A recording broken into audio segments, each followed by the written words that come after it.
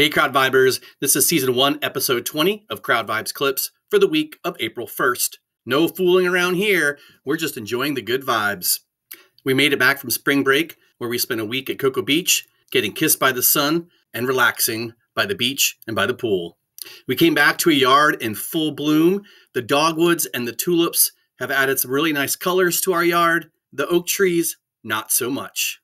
On Tuesday, April 2nd, we've got Bumpin Uglies on the Rise Up stage. The guys sounded so good. They also played the Sugar Shack and did an after party. And from what I understand, didn't repeat any of the songs, which is pretty amazing. Also, if you didn't know, Wolfie cut his dreads, so don't be in shock.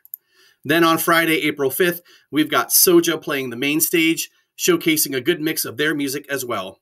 Well, that Reggae Rise Up playlist is just going to keep growing as I keep adding to it, so check back often for updates. Last week on the channel, we featured sets from the Sons of Paradise and the Ries brothers from their performances at Reggae Rise Up. Be sure to check those out if you haven't already. Looking ahead to the concert calendar, our next show is this Thursday. We're getting super excited to see Drifting Roots in Raleigh on April 4th. And then the following week, April 10th, we've got Badfish and the Quasi Kings at Bowstring Brew Yard in Raleigh. Should I keep going? Because we're back in Orlando for our second Florida Groves Festival, April 13th and 14th. Super excited about that as well. Hopefully it's not blazing hot again. That's it for this week. If you like the crowd vibes, smash the like button, share your favorite videos, and subscribe to get alerts for new stuff. Thanks, y'all. Enjoy the crowd vibes.